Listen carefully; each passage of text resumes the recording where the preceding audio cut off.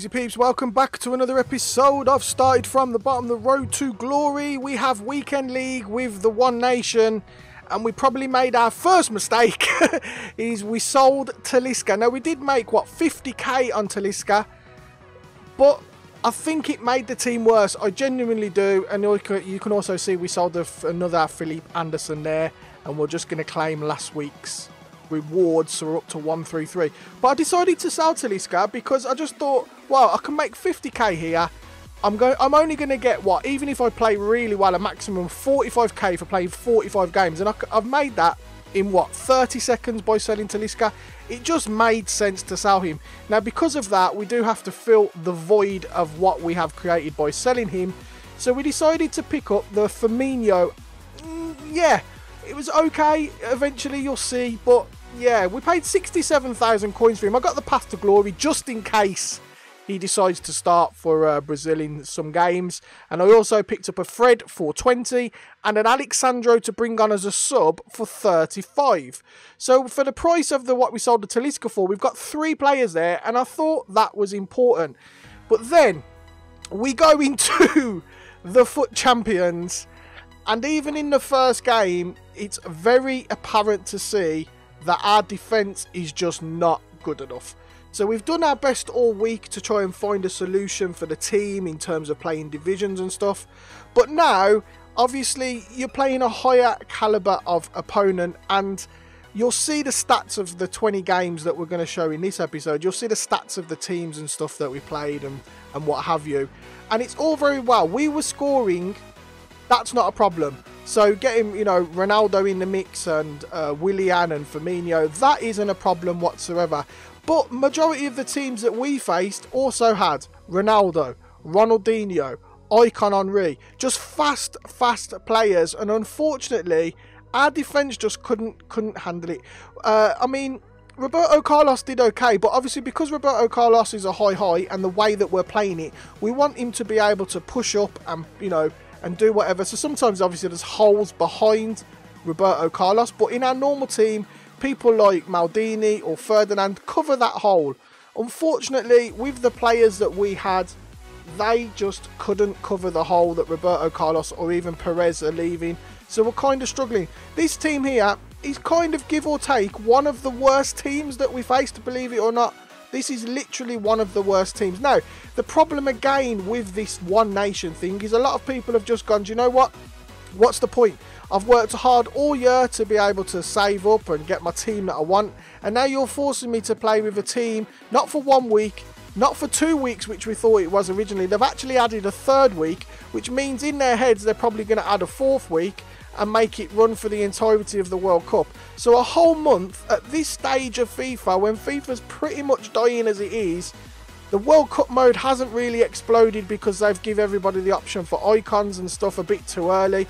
Team of the season was just a bit too accessible, so everybody's rocking team of the season cards in their normal team, and then because of the World Cup mode, the price of the players and the market has took an absolute dip. So the people that have paid 600,000-700,000 coins for a team of the season card, that's now worth 250,000-300,000 coins. So there's no way those people are going to sell them to be able to get players that are One Nation, and really people just haven't got coins to be able to get the actual mega teams. So the only players that are left on the weekend league are players that have got a lot of coins, pump a lot of money in, and have got super mega teams, or have just been like lucky or clever or whatever with the icons that they've done, and just somehow managed to get the Pelés, the Ronaldinhos, the Ronaldos, the Roberto Carlos. It's basically all of One Nation. Or the people that have just got lucky in the pack pulls that they got from Team of the Season and stuff like that, where they managed to get you upgrades like your Griezmanns, and they was just lucky where they managed to somehow luckily have a lot of nations. But a lot of us have got teams where we've got one from Brazil, one from France, one from Holland, one from England. It's a lot to be able to get yourself a mega team with such stringent rules. And because of that, you're either facing now the players that finish high in Foot Champions, so they've got a lot of coins, or teams with super mega teams. I mean, if we look at this team here, this isn't necessarily, we look at this team and we think that we can actually take this team on, and then you get the gameplay which just completely lets you down. No, I don't think this is a penalty, unfortunately. I didn't press a button to control him, to tackle him, to do anything, and this was given. Now, if it's a penalty, it's a penalty. It is what it is, man. But as you can see, all we're doing is moving Roberto Carlos over to cover the hole, and he barely touches him. And that, he doesn't even, I don't press an A, I don't press a B, I don't press any button, an X to tackle, no button whatsoever to tackle. It's just for some reason the game at that decision decided to think that that was a penalty. So we concede the penalty, and then we go down and lose, and that's the only goal of the game. We've got 7 shots on target. He has some kind of super keeper match, which is expected in some games of FIFA, and then we just get another loss from just like silliness. And it's just, yeah, it's frustrating, man. It is frustrating. These teams, as you can see here, is just a selection of some of them. Now, you can see they're weak in defence. We're weak in defence. So the games are absolute goal fests. We was going to 6 6s, 7 6s, 5 4s. And I was losing some, I was winning some. I was going to extra time. It's just crazy. Look at this team here. That is a solid team overall. There's just not a lot we can do. These are the kind of teams we're facing. We've got Ronaldo, Neymar, Ronaldinho running at 76 pace Marquinhos. We just can't do anything about it. And it's just crazy, man. You could look, Ronaldinho, Firmino, team of the season, Ronaldo, Alan, Talisca. It's just, there's a lot of fast players all running. Yes, we're scoring a few as well, but we're conceding an absolute shed load. We've got Henry, Vieira, we've got Desailly, we've got Martial who's quick, we've got Mbop running at us. We just couldn't contain the players, man. We just couldn't contain them. We was coming up against some good teams, like this, for instance, that we managed to take a win against. He's got like Promes running at us, Depay running at us, Van Ginkel and stuff like that. But then when we come up against the super mega Brazilian teams like this one, who's got 97 Neymar running at us, Ronaldo, Firmino, he brings on Ronaldo, he's got Willian running at us, or teams like this where he's got 96 Griezmann, Henry, Fekir and Conte all running at us. It's a lot for our centre-backs to be able to cover it. Now, in the first 20 games, we played 9 Brazil teams, 6 French teams, 3 German teams and 2 Dutch teams. So you can see nearly 50% of the teams we played were Brazilian, and I'd say 8 of those all had the 96 Ronaldo, and probably 7 of those all had the 97 Neymar, man. We were struggling against Neymar, Ronaldinho and Ronaldo. Our defence just couldn't hold up. And honestly, our midfield was weak as well. And another problem we had is we did play the 20. You can see we got to top 100 with 47 games. That's very low. That's because we played so many games. We played 20 games in 10 hours. Tomorrow's episode, where we carry on, was still on the same day as well, because I wanted to get as many games out on the Friday, because I want to watch the World Cup. It was Father's Day on Sunday as well. I don't want to play 40 games. So we kind of cost ourselves a lot as well, because we played so many games in such a short amount of time. We hit top 100 really quickly because there's only the elite players that are still playing it. So then we're coming up against super players all the time. So what we did, we ended up selling that Talisca and Anderson, which you've seen. We got rid of Neymar for 84,000. We made 30k on Neymar. So by selling Talisca, the Philip Anderson and the Neymar, we've made nearly 100k profit. So we need to go and fill that void. So what we're doing there is we're going to start with Alex Sandro initially. And we've also purchased, for 7 games, we purchased the Alan.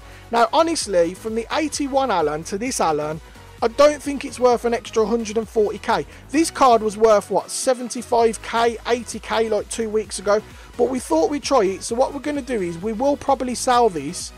Even if I take a couple of 1,000 coin loss, if you can see there, we're pretty much within the same amount of money. So we'll probably just lose a little bit of tax by a couple of 1,000 coins. I just wanted to see if that could hold the midfield a little bit more. And it doesn't. So in game, this is what we're looking at. We're looking at Willian and Ronaldo up top with Firmino at cam. And then we play Sandro as an LCM, Fred as an RCM.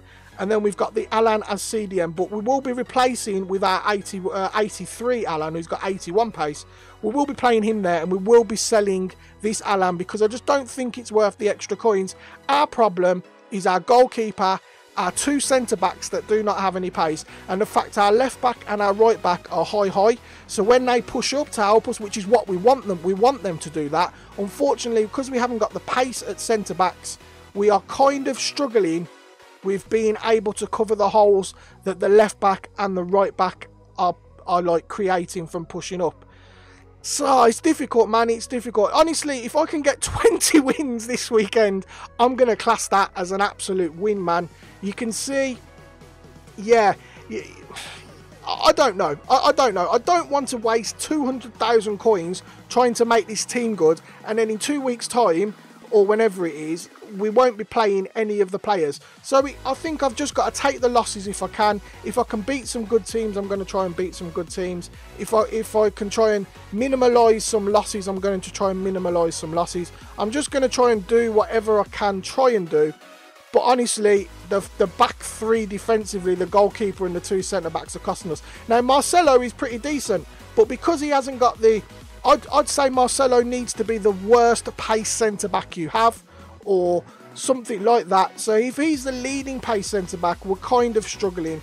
And honestly, we played some superb teams. I think I played Keegan's in the first 10 games or something. He ended up going into Manchester and playing the Global Series. He beat us. And then in the next episode, in the next batch of 20 games, we play a fellow YouTuber, we play another top 100 player, we play just all because we're on the top 100 leaderboard now. We're struggling, so we're going to keep playing these higher paced teams, and unfortunately when we're coming up against 97 Neymar and stuff like that, we're just not good enough defensively. But that is it for today's episode. So we finished on 13. If I can get 7 wins out of the next 20, man, I'm going to be happy. I don't care. I know it's not the best. I apologise, but we're struggling with this team, man. We are struggling. But for now, thanks for watching, and I'll catch you in a bit.